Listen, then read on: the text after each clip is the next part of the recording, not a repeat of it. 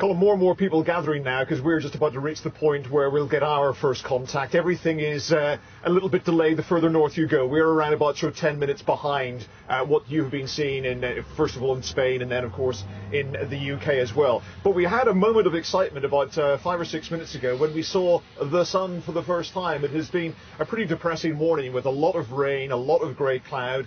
And then suddenly the sun broke through for a few minutes and we were all able to get our glasses out and take a look and think, oh, we might be on for something exciting after all.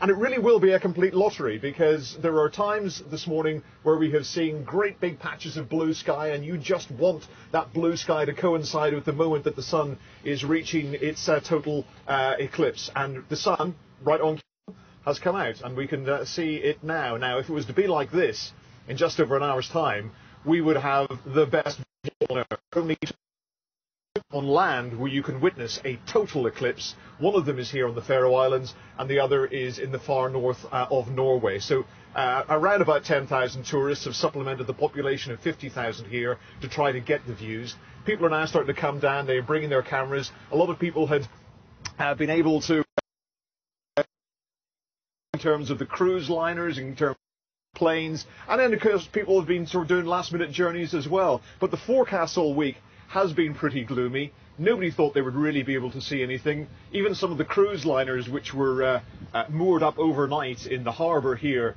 in the capital Tórshavn upped anchor and moved elsewhere to try to get a better view. But it is a gamble. I mean, who would be the captain of a cruise liner that took 1,000 passengers further out to sea and they saw nothing and the people where they had been, where we are now, got the view? Oh, it's a tough job trying to be able to keep an eye on these eclipses, isn't it?